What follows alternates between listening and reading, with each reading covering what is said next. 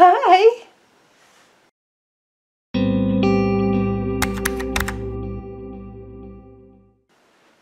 Hey guys, it has been a long time since I did an update video about the baby, and things have just been, she's been developing so quickly the last few weeks.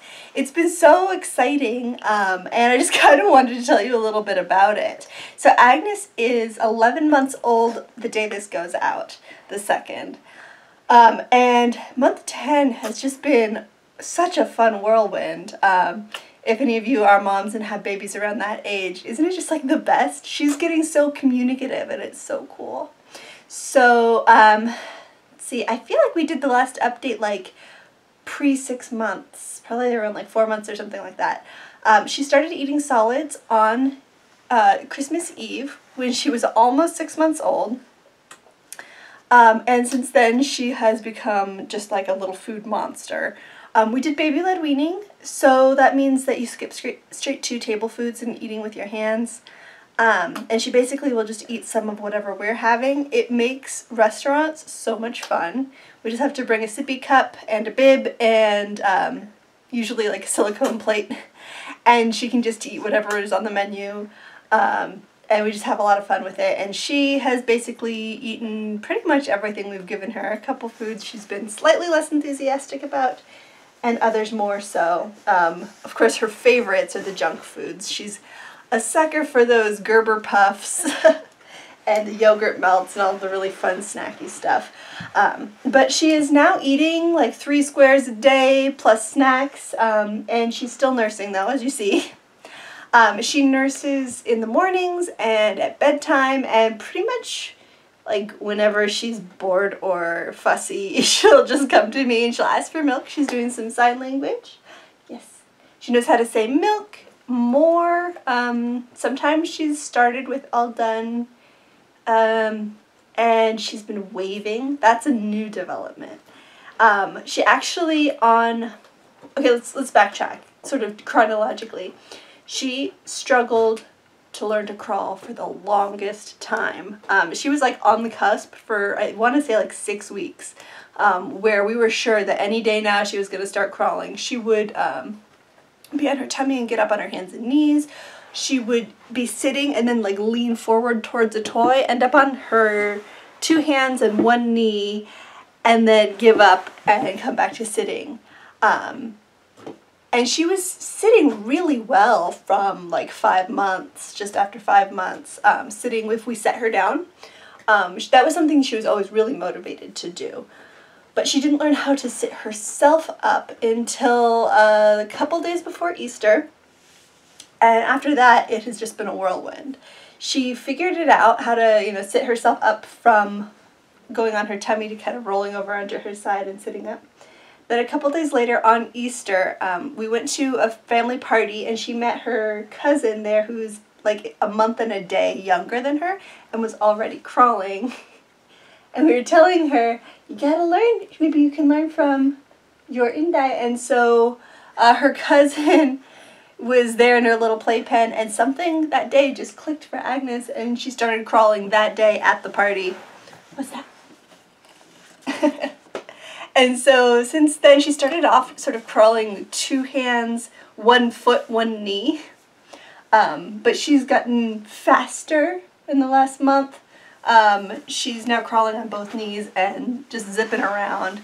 And it's been really, really great for her. She's able to like follow us instead of previously, if we left the room, she would just start fussing,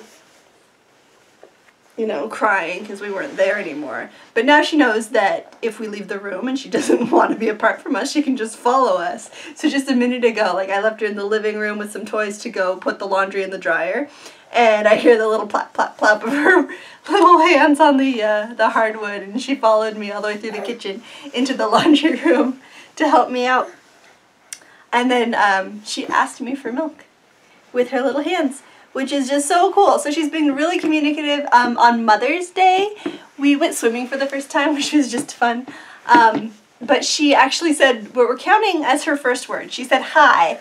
My husband's cousin came in and she just waved and said hi to him, and it was just like, out of the blue, and since then she has been, what, 2-3 weeks?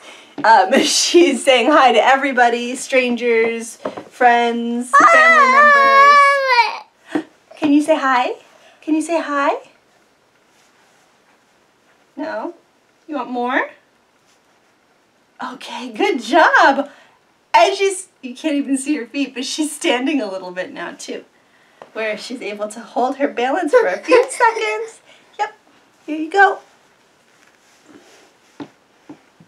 Good girl. So yeah, we're counting hi as her first word, and she's such a friendly little girl. She loves waving. She's getting really good at the whole like big windshield wiper wave too. But then she's like obsessed with our dog. We have a husky, and he is smart enough to know that he doesn't want anything to do with her. He's interacted with a couple toddlers in the past who've pulled his tail. That's his like major pet peeve, so he basically just avoids her if she tries to come close to him. But that doesn't stop her from being like obsessed.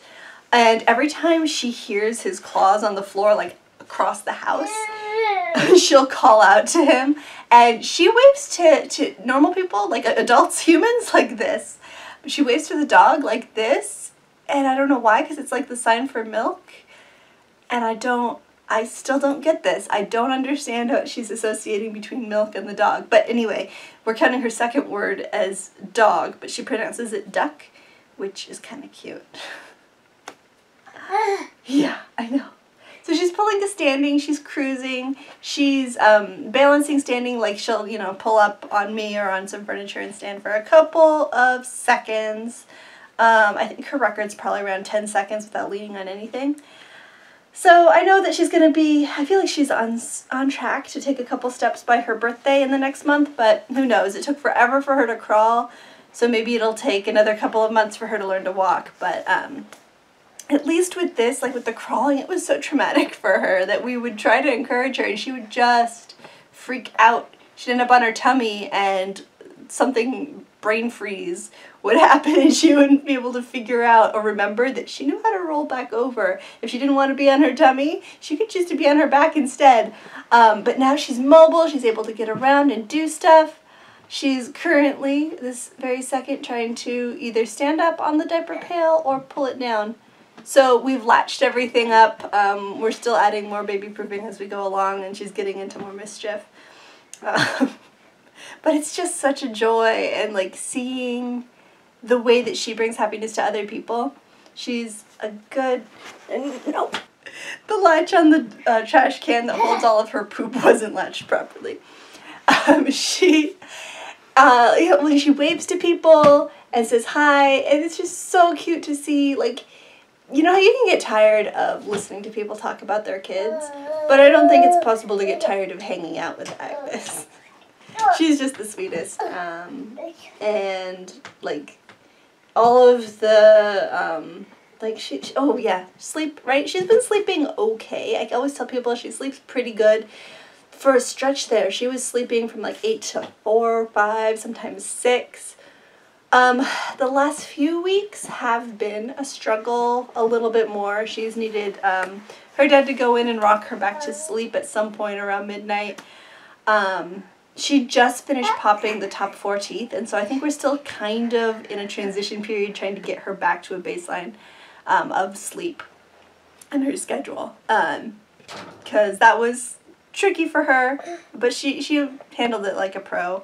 And it was kind of, I think, a good thing that all 4 of them happened at once. Like her 2 bottom teeth, they popped within a day of each other, and the top 4 teeth, about a week between the first and the 4th of them. So they're all the way out now and still, you know, growing a little bit. And so she's doing great with that, having fun, like pulling pieces of meat apart with her teeth, freaking my mom out because she's afraid she's going to choke. But we keep an eye on her. We know what we're doing, and she has so much fun with food.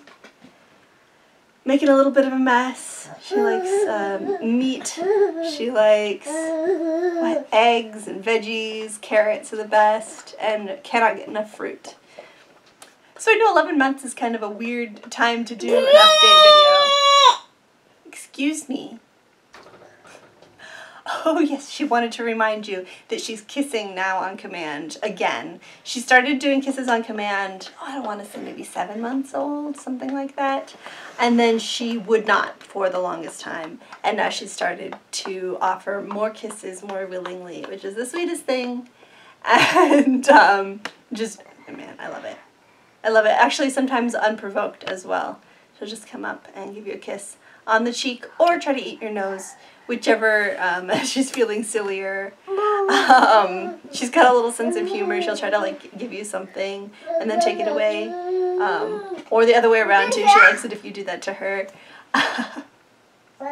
And yeah, it's been nice to be able to be in, like, I feel like I'm more in control of the house and chores a little bit, because I can kind of set her down and she can play and keep herself entertained, and then she'll come find me if she needs me.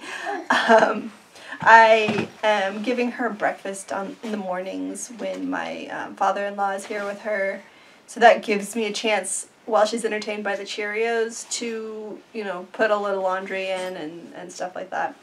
And then she's still going to babysit her 3 days a week. And I did some videos about those routines. I'll link one of them up above. Okay, she's starting to get into a little bit more mischief, so that is it for today's video. If you guys want to make sure you don't miss any of these, I've here there's a bell that you can click on, so, you know, it's down there. You should take a look. And I will see you guys in the next video, okay? Bye.